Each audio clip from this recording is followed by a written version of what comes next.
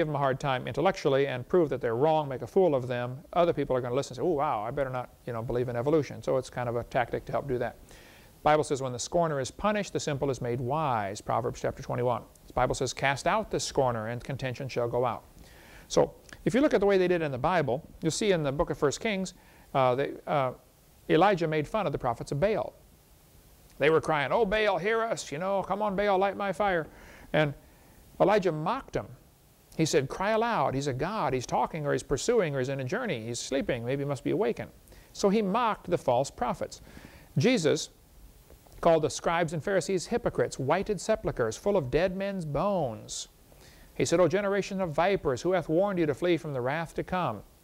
How can ye, being evil, speak good things? He called them evil. He called them snakes and vipers and whited sepulchres. All you got to do is read through Scripture. Jesus said Herod was a fox. He said, go tell that fox, that I'm going to cast out devils. If he doesn't like it, that's basically tough.